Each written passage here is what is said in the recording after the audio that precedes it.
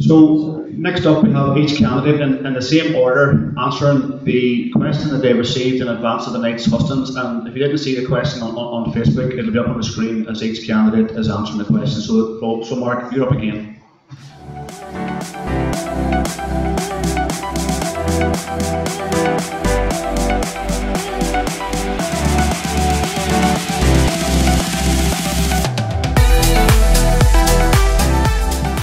Thank you, Niall. This is a good question, and a pertinent one, I suppose, for me, given that we were the first party in the Assembly to call for a recognition or thank you payment to our heroic health staff for their efforts throughout the pandemic. I then led demands and calls for the extension of this payment to medical and nursing students, nurses, nursing students, and pharmacy workers. And I also led calls, personally, as my role as our community spokesperson, for a similar payment to be extended or afforded to workers and supporting people, projects, people out there working day and night to support and help many of the most vulnerable people in our society.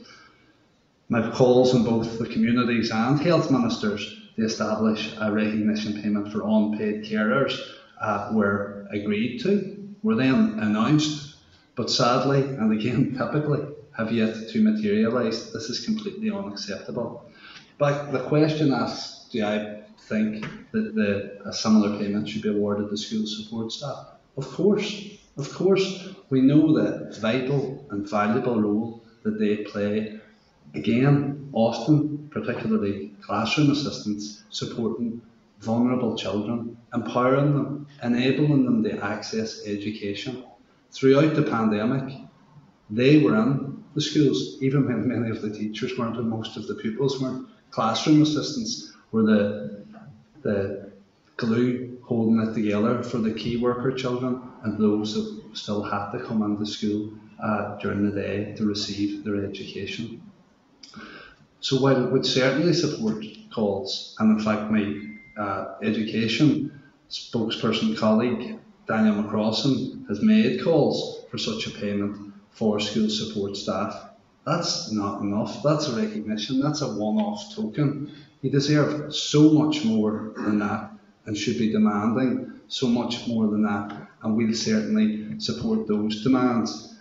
Not only is the pay in no way reflective of the responsibility that these heroes have for the work that they do, but they don't even get it all year round. That's one thing that we'd certainly be fighting to change, and that's that, like teachers, they should be paid 12 months, not just until school's out for the summer. The pandemic, I think, revealed to so many people across society the amount of people, other people working in society, that they've just taken for granted.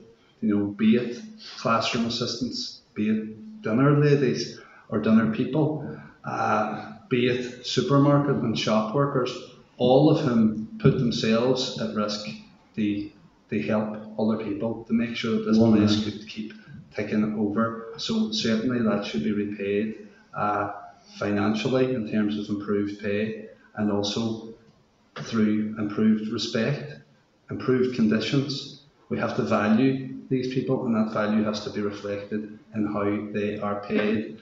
We're also sadly going to have to rely on more classroom assistants. The outlook isn't good. We're having more and more children coming through with difficulties. We're going to need support to go through mainstream education. So it's going to be even more difficult, and we've seen this in the social care sector, how difficult it is to attract people into a job, and in many cases it's more than a job, it is a vocation, but there needs to be adequate pay for it, and we need to make it an attractive proposition to people, a realistic one that they can afford to do, as well as one that they want to do.